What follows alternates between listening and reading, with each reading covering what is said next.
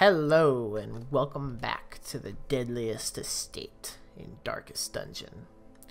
I am Ixalan, and we're going to do a little bit of housekeeping here. We've got a few upgrades. Most of our stuff is still locked. So I remember last time we upgraded our roster size, which is I think the only thing we can really upgrade now, unless we're going to do some stuff with these guys. But we don't have anything to really work with them. So we're going to take a look. I think what I'm going to do, mainly because Reynald is a kleptomaniac, and this little skull symbol which he obtained in the last mission means that it's a hard to remove trait, or quirk I should say. It means I hate him right now. I hate him a lot. So I'm going to put Russell in his place. We're going to make sure Russell has some attacks that he can use from the first position. Seems like he can. He's got a stun and a knockback. He's got a regular attack. All in all, I think we're pretty good there. The other thing we mentioned... Oh, there were a couple things that I wanted to discuss from last episode. So, first of all, I knew exactly where to go in the first, quote, dungeon that wasn't the tutorial. And that's because that first dungeon is always laid out the same. I've played that first dungeon a couple times on files, and it's always the same. So they are randomly generated. Each dungeon is different each time you go into it. So that means, I mean, at least to me, I think that's pretty interesting. The other thing that I wanted to show, which we will jump back to, is we picked up a journal page, which I believe you will know the tragic extent of my failings. Believe is somewhere visible in here. Yeah, collected journals. Blood-soaked pages from a torn journal, number 3 of 6. Or I guess 19 of 22, maybe? So you can always go back and see those. They're little storyline items. So that's one thing that I find pretty cool. The only other main housekeeping thing is I turned the volume up a little because I thought it was low in the last episode. So let me know if it's low, high, how it needs to be adjusted, and I'll go from there. Okay, so all that aside, let's move past it. We're going to do a mission here. This mission will get us a trinket for a grave robber. Not super interested in that. A leper. Not super interested. Plus 10 virtue chance, minus 2 speed. I'm not going to lie. Coming from D&D, I'm a speed is king kind of guy. I think having speed is very important. These all are going to give us, except for this one, which gives us crests, they're all going to give us portraits. About the same amount of money. This one's a medium mission. I don't know that we're quite ready for a medium mission yet, because we're taking a level 0. So I actually think I am going to do this very terrible... well, I guess the grave robber is actually not terrible. Plus 2 speed is actually pretty good when we do get a grave robber. So that's what we're going to go with. Looking at our stats, we're going to open our trinket inventory. We're definitely going to give the plague doctor a disease resist. The last thing we need is him getting diseased. This guy is going to get punched a lot. I'm going to reduce his stress damage. And then his speed is already 3, which is pretty low. He's going last most times. I'm also going to give him the move resist because I don't want him to get pushed back or pushed out of position to mess up the rest of the people. So he's going to have all the trinkets. Good job, Russell. And then the last thing is let's name these people. So Dismas, I'm going to name him Slywin, after one of my D&D buddies who plays ranged characters a lot. Our Plague Doctor will be named Pierce for the same reason. I'm recording... So these first characters, and I plan, except for maybe Crusaders, to get 2 of everything. So I mentioned last episode, if you want to be one of these characters, let me know. We will have no issues making that happen. What will we name our man-at-arms? He's a bit of a tank. I will name him Tank. And we will see if he lives up to his name. And then Mainit will be maybe. Yeah, maybe? Yeah. I think that's how you spell it. That's Arrested Development reference for you. I love that show. Alright, so we equipped everyone with trinkets. Let's get things on the road. So certain characters that you bring might come with items already predisposed. So whenever you bring a Plague Doctor, you get an anti-venom. When you bring a grave robber, you get a shovel. just things like that. So this is a short mission. I'm just going to bring a single stack of food, 2 shovels. We're going into the ruins. They usually don't do a lot of status effect. So I think 1 each of a anti-venom and a bandage is good enough. Actually, that's not true. I'm going to bring 2 bandages because they do have a little bit of bleed. 1 holy water, 2 medicinal herbs, a key, and 4 torches. 5 torches? Yeah, we'll go with 5. I already clicked 5. Let's do it. All right, let's go. We're on the road. I'm excited. Let's do this thing. Each region has its own challenges. Each region has its own challenges. All right. Trace out the halls of your lineage, once familiar, now foreign. Oh, I love that man's voice. Okay, so we're going to kind of follow the same tactic we did in the last episode, because small dungeons, small expeditions, I guess, let us skip 1 room. So we're going to skip this room, unless it's like the most amazing room. So we're just kind of going to loop around this way. Wait, I didn't even check this guy's quirks. I should have. Oh, sweet. Highlight, monster surprise. Let's do this thing. All right, we're going to hit the back row with the plague grenade. This is going to poison both of them. That's a guaranteed 5 damage on this guy. So half his health.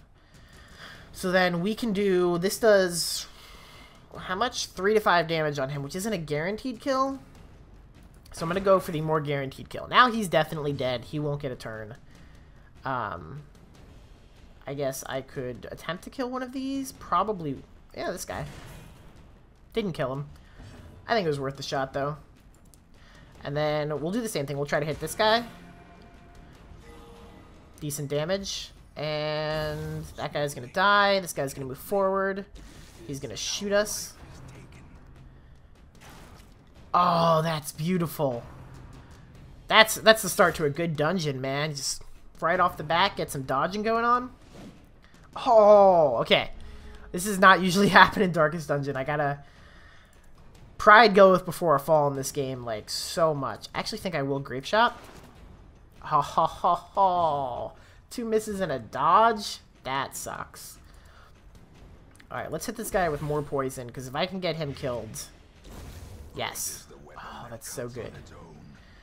Okay, so now we 100% killed this guy. Oh, shit. Karma! Oh, yes. Success. Okay. So now we just have 1 attack. 4 actions versus 1 attack. I'm on board with this. What are you sitting at? 10? Can I shoot you? I can. Alright, there's 5. Let's hit him with a poison. If that blights him, he's dead on his turn, which means I can spend this turn healing. Probably this guy. I feel like he's weaker. And then, how long does that last? Like 3 rounds? I could have guarded somebody, but now we'll give everybody a buff. 3 rounds. 10 accuracy and 1 crit. That's not bad. Alright, let's look at you. Stress Eater. Okay, so if your stress gets above 50, you don't eat food in the dungeon. That's beautiful. What have we here? Are you opening that? Oh, you suck.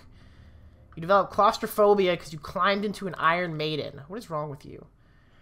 Fascinated with corpses. Oh, necromania. Okay, so we have to get rid of that. Curious. Oh, no, maybe curious. One of these 2 traits sucks, and I hate him. Alright, well, that sucks because we could have gotten something good. Ooh, a map. Maps are always good. They tell us what's coming up for, you know, usually 2 to 3 rooms.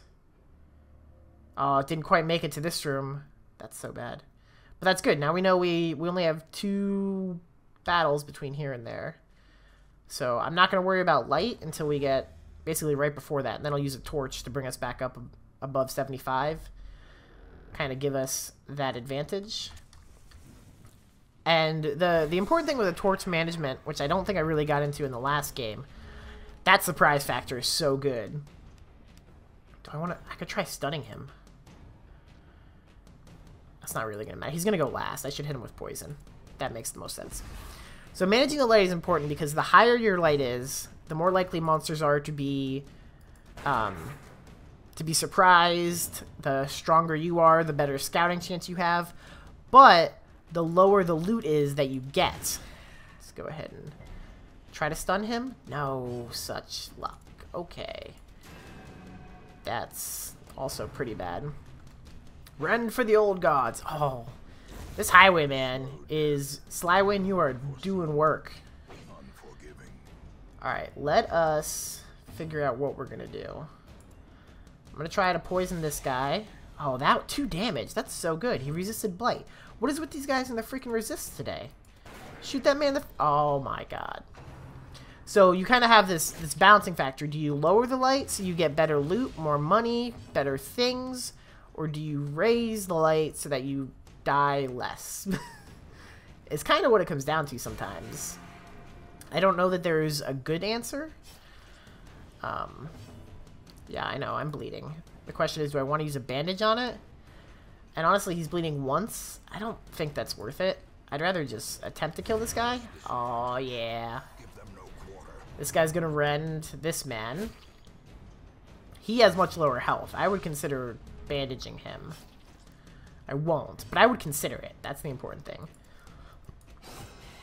Let's go ahead and try to get this guy. 9 damage. That is so good. I didn't realize that was so good.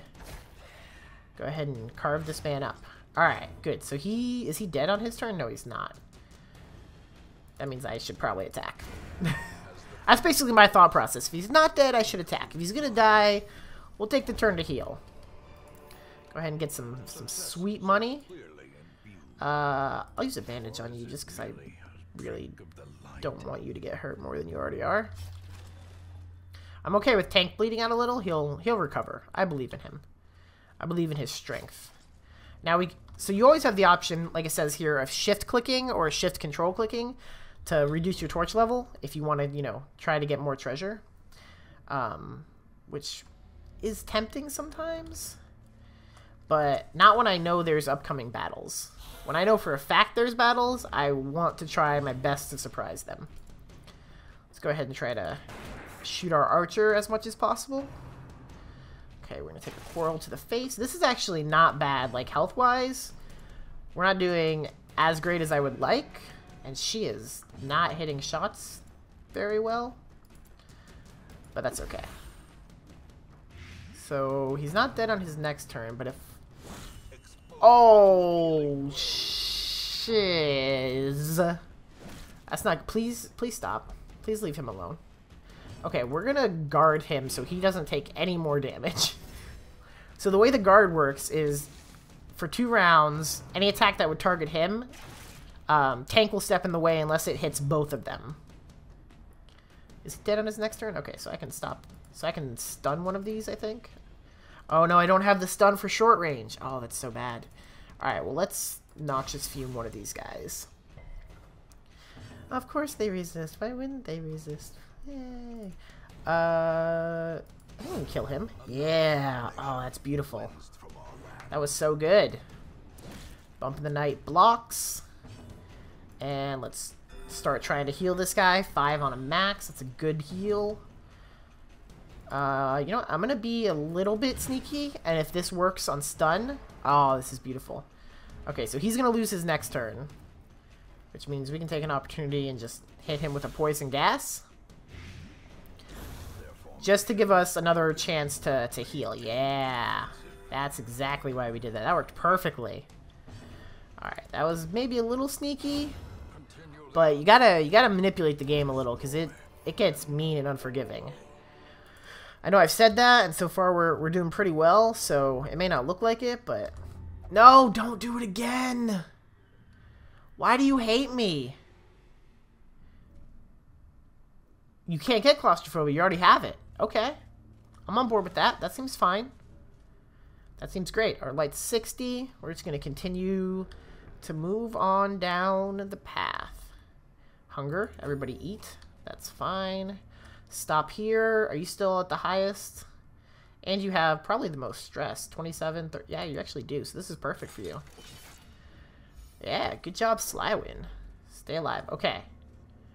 Now, I believe we can use holy water on this to good effect. So I'm going to do that. Oh, heal stress. That was so worth it. That means, I mean, depending on how things go, he's going to be ready for quite a while. Okay, so we don't have sight now, so I'm going to spend 2 torches to get us back up above our scouting range, just in case we step out here into a fight. See? I know this game, man. This game is freaking tricky. They're onto some messed up crap. Oh, you little... Okay.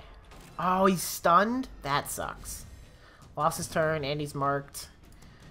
So we're doing 5 to 9 versus 4 to 8. I guess we go for 5 to 9 because it's more damage. Murdered that spider. Suck it, spider. Go ahead. Alright, never mind. I'm gonna stop complaining about things that are clearly not problems yet. Sacks contents. Oh, see what I'm talking about? We had highlight, very low amounts of money. Have we scouted yet? We're probably not going to be able to scout. Oh, this is perfect. That is good. Wait, what do we got going up here? Okay, so there's treasure in this room. So it was good to skip this, even though these 2 curios could have been good. Like, they could have been bags of loot or something. I mean, you take your chances, is what it comes down to. I'm actually gonna, even though this guy, actually you have 90% and you still need stress relief, so you can go ahead and disarm that. I was about to let the plague doctor do it, but Pierce is, I don't want Pierce to die. It's basically how I feel right now. Oh, I'm so glad I brought a full stack. This is not looking the greatest so far. Alright, so we're at 20. And we have 2 torches, which puts us to 70. So we're actually kind of lower than I thought we were going to be. This layout was a little more linear and kind of longer in a straight line than I thought it was going to be. But that's fine. We're going to aim for the blanket fire. So here's our threat assessment. Brigand Bloodletter. Yeah, he's alright. His punishment's going to kind of suck. Point blank shot is bad. Slice and dice is bad. He has less HP by like a third. Same with this guy. And blanket fire hits everyone. So he's kind of our big priority right now. And if this hits... Oh, I was like, if that hits, he's dead. Unfortunately, it did not. So we'll finish him off with our Vestal, aka our Cleric. I will probably call him a Cleric or Healer. I know it's a Vestal. Some things never change. Ooh, Rain of Whips is pretty bad. That's a lot of stress. That was unnecessary. And some bleed I did not like. Let's try to knock this guy unconscious. And by knock, I mean... Oh, I was trying to stun him. Actually, he's going to die to the Blight, so that's fine. We can stack some damage on this guy. But apparently never make him bleed. No one ever bleeds. So one thing that I haven't discussed is these bodies, which obviously you can attack. If you attack them, they'll eventually be destroyed. You can see this corpse has 7 HP. I guess I'm going to hit him with a Noxious Fume and hope. No, he resisted that too. This Rain of Whips thing is pretty bad. Oh, everybody's bleeding. Okay. Well, you gotta heal our Plague Doctor. Because he's gonna bleed more than I want him to. What is your stun resist? 50. But your Blight and Bleed is only 20? I'm just getting bad luck then. Alright. Let's try to beat face. So what I was going to say is if an enemy dies to... Yeah, let's not have you bleed anymore. If an enemy dies to a Blight or Bleed effect, they don't leave a corpse. The corpse vanishes, which I think is pretty cool. This one will do more damage, and if you bleed, sweet. Go ahead and heal you some. Oh, yeah. Are we going to be able to finish this man off? No way. No, we're not going to be able to. I was like, that would be awesome. But even with the double bleed, that's... Yeah, he goes to 1. He still gets 1 more attack. Punishment on that guy? Oh, look at that stress. 40 stress. He went... Actually, he probably had some before he went into this battle. Still, I dislike that. That's fine. That's fine. We'll go ahead and do that. Mostly because I wanted to waste an attack. Because he's going to die to his bleed. And I want to try to get another heal off while we're in battle, because you can't heal outside of battle. That was beautiful. Stress relief, crit heal. Ooh. Alright, now we'll just finish him off, because I don't care that much. There is a risk element if you make a battle drag on for too long, you run the risk of reinforcements appearing. I have almost never had that happen, but it can happen, so it's something to be aware of. Let's go ahead and... Good thing we brought shovels. We may have brought more shovels than were needed, but that's fine. So we're about to fight a battle and then be done with this dungeon. I'm just going to go ahead and feed the food to Slywin here, and Tank, take us in. Okay, we've got better loot, but the enemy has higher crits. They didn't surprise us, though, so that's good, but they're going to go first. That was a beautiful dodge. That was perfectly fine. This is bad. 3 damage and 18 stress. That is why we shoot this man first every effing time. Are you serious? 18 stress? Okay, he's dead now, but holy crap. Holy crap. Let's try to get this guy, because he also does a decent amount of stress, but, like, not nearly as much. Alright, so here's our question. Can we one-shot him? We have a chance, or we could stun him. I'm going to go for the stun, because it's more likely to just make him permanently not an issue. So let's see what happens. So now I shoot this guy, because I want him to die to the blight as well. And then our stress problems are over. Life is good now. That was beautiful. There's some good management here. That crit sucked a lot. I'm not going to lie. I didn't like it. I don't want it to ever happen again. Let's finish this guy off. And now we can just focus on this guy. So I'm going to try to stun him just the same, because if we have actions and they don't, that's good. Obviously, they're not going to have any of my shit today. Oh, these crits on heals. Dude, maybe. You're, like, awesome. I was going to say something really inappropriate, but then I remembered that you're named after, like, a teenager in a TV show, and I felt like that was just not right. Oh, look at that, a sapphire. Ooh, 1,000 gold. That's so good. All right, so now I'm gonna show you the example. So we're gonna snuff out our torch here, and then we're gonna investigate this heirloom chest using a key, and get like basically jack crap. So that didn't seem as good as it was, but it kind of scares me to think what would have been in there if we hadn't used the key and hadn't squelched the torch. Ooh.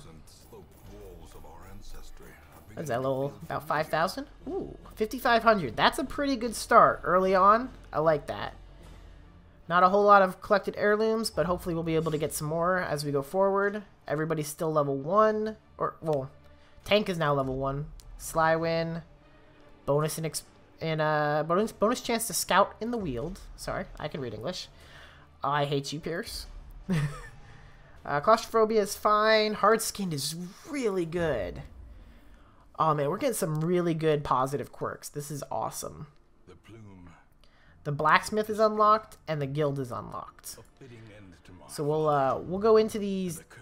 The blacksmith is where you can equip your hero with better weapons or armor. You can upgrade it just the same. And the guild is where you can unlock their skills and upgrade them, which we will also probably do next episode. For this episode, let's just see who we have new here. I love bounty hunters, so I will join. And we just got a grave robber trinket, so why not grab the grave robber, right? Like that seems almost like that was staged. Yeah, I think we're doing pretty good. So hopefully you guys enjoyed this episode. Again, I'm gonna do about 1 dungeon per episode, and then we'll do the town stuff and then the dungeon. Town stuff, dungeon. If you guys want to see dungeon then town stuff, or however you want to see it, let me know in the comments below. And I'm recording a couple in advance of the series going up on YouTube, so it might take me a couple episodes before I implement your suggestions, but I will be happy to do so. So thanks for watching, and I'll see you next time. Later.